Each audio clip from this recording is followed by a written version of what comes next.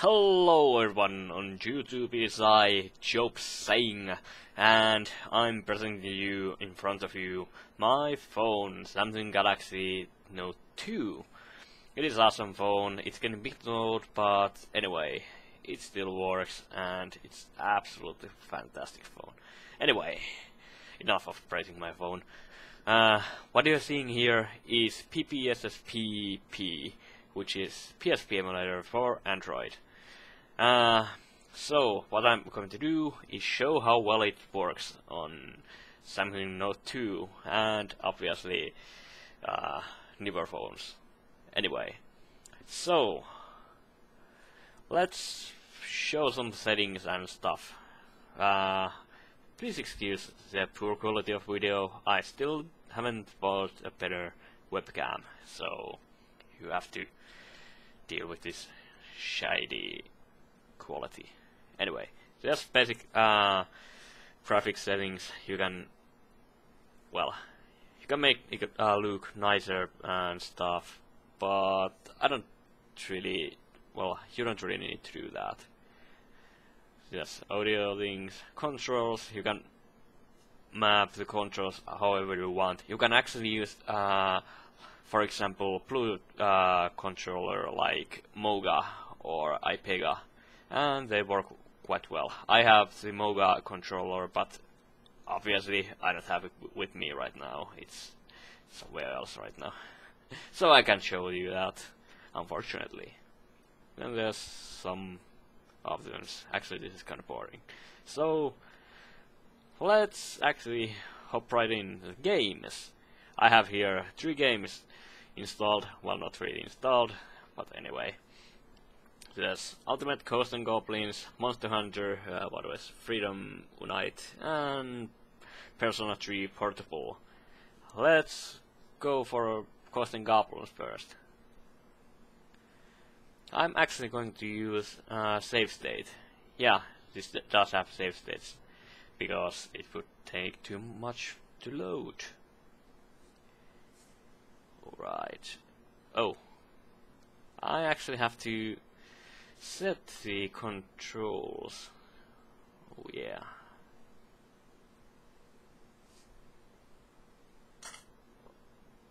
Okay, continue, yes. So this is gonna be a bit hard, but as you can see, it's a bit laggy on the video, but it's perfect 60 frames per second, no lag at all. It might seem a bit laggy for you because you are watching this through a shitty webcam, but it's absolutely fantastic to play. But this obviously it's kind of hard with the touchscreen controls. But if you have controller like Omega or iPega or iFail or something like that, then that's good. Yeah. Oh, what the fuck happened there? I don't even know. Probably some bugs.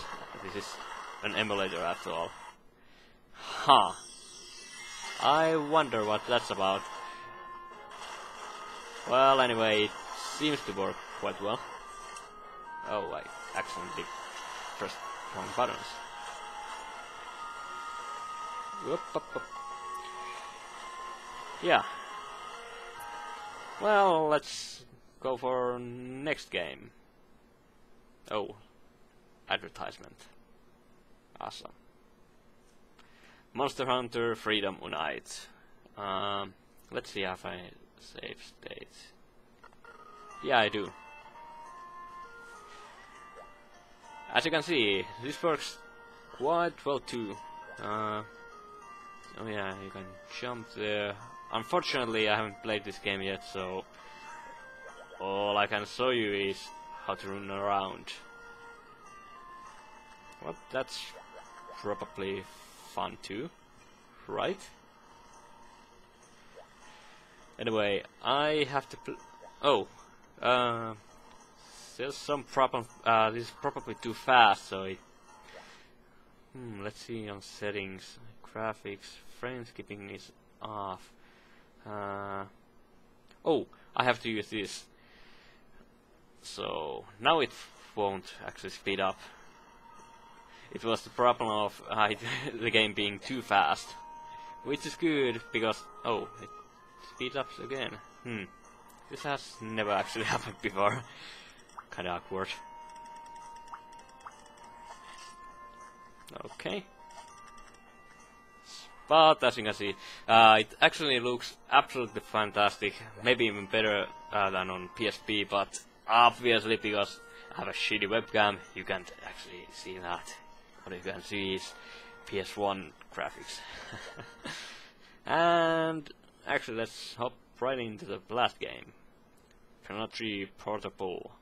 This is absolutely fantastic game. Oh, this actually fixed itself in last update, because this circle here was kinda low quality last time, but now it looks pretty good. So let's see if I can go to paddle.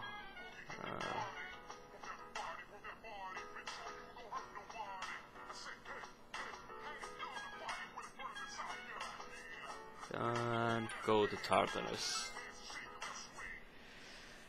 This is actually one of my favorite games of all time, and the portable version is, well, it's not actually better, but if you just want to enjoy the story, this is actually a faster game and much easier.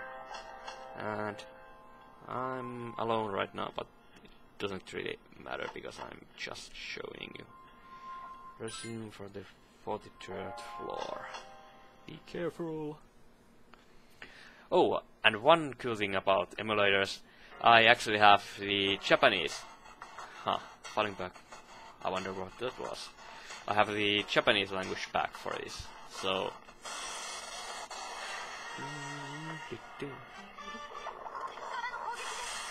as you can hear.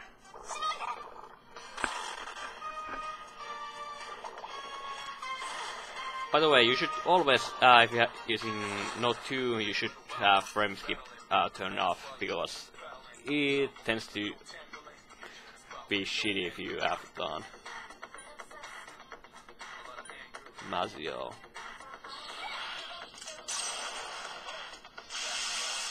Oh yeah. So, I think that's enough for that. And I just showed you 3 games, but I've tested more. I tested, what was it? Metal Slug Collection, Metal Slug Anthology, I mean.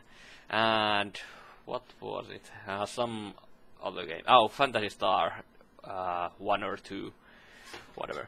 Metal Slug Anthology did load, but only the sound. And the video on the start, but the game itself, well, I didn't see anything. The sound did load, but I was not able to see a fucking thing. And same for Phantasy Star Portable. So yeah, some games do work, but some games do not work. But these 3 do work, and Ghosts and Goblins is absolutely fantastic to play on the go. So but you absolutely need the controller, because playing on the on-screen controls is fucking terrible. Unless you are playing something like Persona 3 Portable, because you don't really need fast movement. So yeah, this was about it. So if you have Samsung Note 2 or anything faster, I highly recommend it. I highly recommend this program. As long as you have the games and the console. Do not pirate. Do not pirate. This has been Joe Flynn. Goodbye. Oh, I'm still on. Ba -ba -da -ba -ba.